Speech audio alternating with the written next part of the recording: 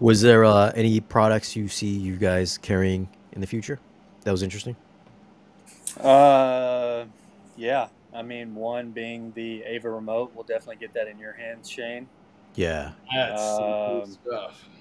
that'll be very interesting. John's been Uh, telling me about that for like past 2 days Yeah, now. I mean, they didn't quite hit the mark last year. We were excited about it, but we literally they gave us exactly what we told them it was missing year Yeah. one. So it's pretty cool. It was Did cool. you? So was it at the show? Yeah. yeah. Yeah. So I saw the first version, which looked like just a phone, and it would just run apps on it. Is the second one like that, or is it just?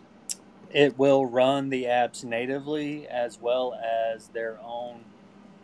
So the guy, Raphael, he used to be into these big systems. He knows what he's doing. Yeah. He comes from those big systems. So started AVA 2 years ago. They came out with the AVA remote. Like you said, it was just a Google Android interface, could run Yeah. apps. That's about it. This new one, it can do native apps, but it'll also run their own AVA OS. And so in AVA OS, it'll create its own flows. I forgot how many products he said it'll support out of the gate. I think he said it was like 15,000 devices or something like that natively supporting. But then in that, you're going to be able to create your own flows. So like if you tell it you have let's just go through a whole theater room basic. You have a TV. You tell it what brand you have, what model you have, and then it'll say, do you also have a receiver? You say yes or no. If you say yes, you pick the model of the receiver. And then it'll be like, what is plugged into source one? Apple TV. You kind of create your own flow, and then You bind the connections to everything, then it does all the macros and the programming built into it. Basically. Right. Yeah. So you do, and you can create delays. So if you have instances where something turns something on, but it also turns something off in the meantime, you can create delays to help that flow. It looks. I'm gonna make a video on it, guys. Yeah, we ordered them for our own personal homes, and we'll send one to you, Shane, too, so you can check it out. But yeah, it looks super cool. I think it's actually really going to be our Harmony replacement. I mean, we've been looking for one for years and used to just sell loads and loads of Harmony, the 2400, but it looks to be even more intuitive than that. And it has the hub, so we can even control IR devices. That was the big problem before, is it was only IP native control. So they got the hard buttons. I feel like that's pretty important too. It's kind of like that Apple TV feel to it, but you can still press. It's nice for when you're in the dark. You don't always want to look down at a touch screen, right? Yeah. So yeah, it's still touch screen, but it's got tactile response, so it's clickable. And then all those buttons are dynamic. So if you go to Apple TV, there'll be buttons. You can tell what buttons. It'll automatically pick probably the most popular ones, and then you can switch them, change them. So like to their point, if you play Roku, there's no need for an eject button to show up on there, but there is an eject button on the Roku remote. So it's kind of smart in that it'll pull information from what you're kind of looking at, and it pulls the colors too as an accent. So if you start up Spotify, the circle turns green until you pick a song, then it pulls color from the album. So it's really dynamic in that aspect. Same thing with Kaleidoscape. You pick a movie, it shows the cover art of the movie.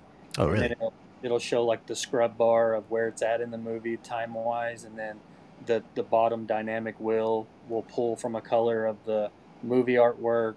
The buttons will change, so like volume up and down, play, pause, skip forward. It's really cool. Kellen, what's the price on that? So the remote, it's a little pricey, but it's all in one.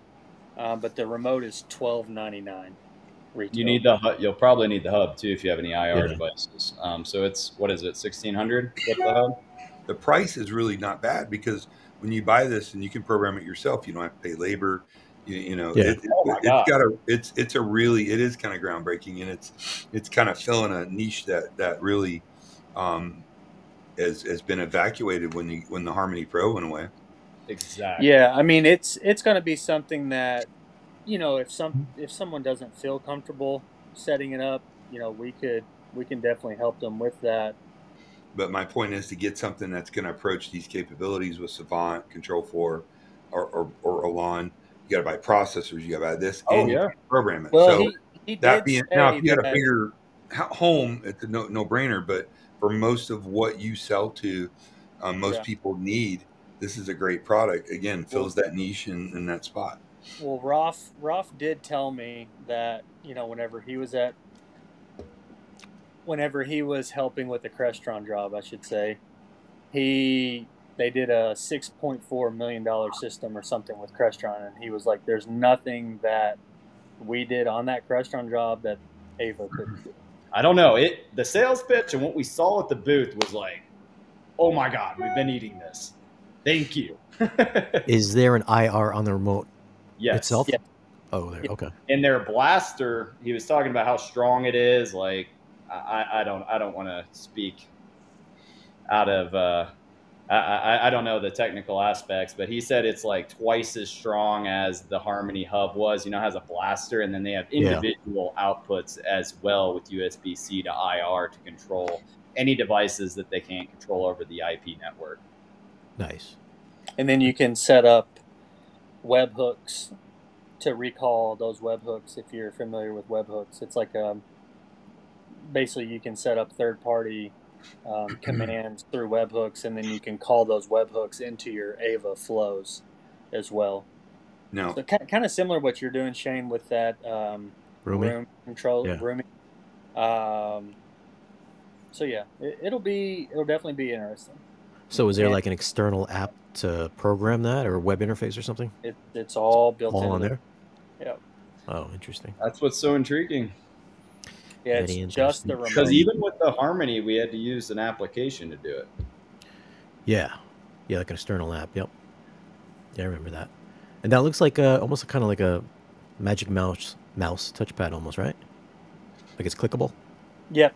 Yeah. It's clickable. It has feedback, so whenever you're scrolling like around the circle, it'll kind of like vibrate, things like that. Whenever you select on the wheel a certain quadrant of that square, is that raised, or is that just a graphic? Yeah, it's raised. Okay. Oh, that's cool. So the glass is raised on that little portion of it. Nice. Yeah, and it looks great. Yeah, I would assume this is like an aluminum remote, not plastic. Yeah, it's aluminum. Yep. Because the processor and everything in that remote is going to be just as much power as some of the like hosts that you see with some of the other automation systems. So the aluminum helps kind of cool as well with thermals and stuff. Kind of like an iPhone, you know, the glass and the metals are kind of more conducive to right. They expel keep it cool. Yeah. Nice. When is this releasing? First week October is what we're hearing. So as soon as we get them in, we'll. Very cool. Yeah. Shit, this is gonna fill a big niche for sure.